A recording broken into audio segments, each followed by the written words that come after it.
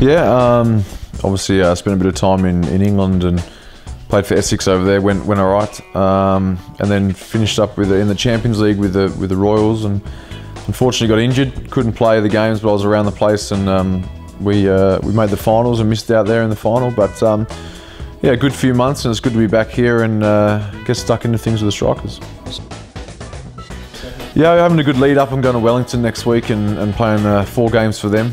I did the same thing last year and it worked pretty well. It was a good lead into the Big Bash and get some games under my belt, yeah.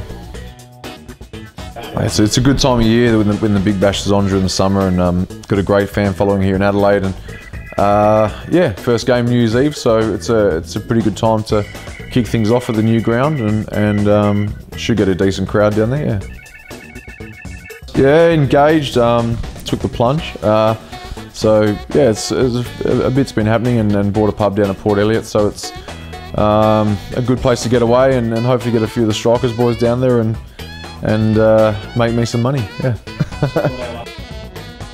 Obviously Polly's not going to be around, but we've got Alex Hales, who's probably going to open the stick for us, and a great player. He plays, opens batting for England in the 2020s, and I played against him this year over there, and he whacked a few around.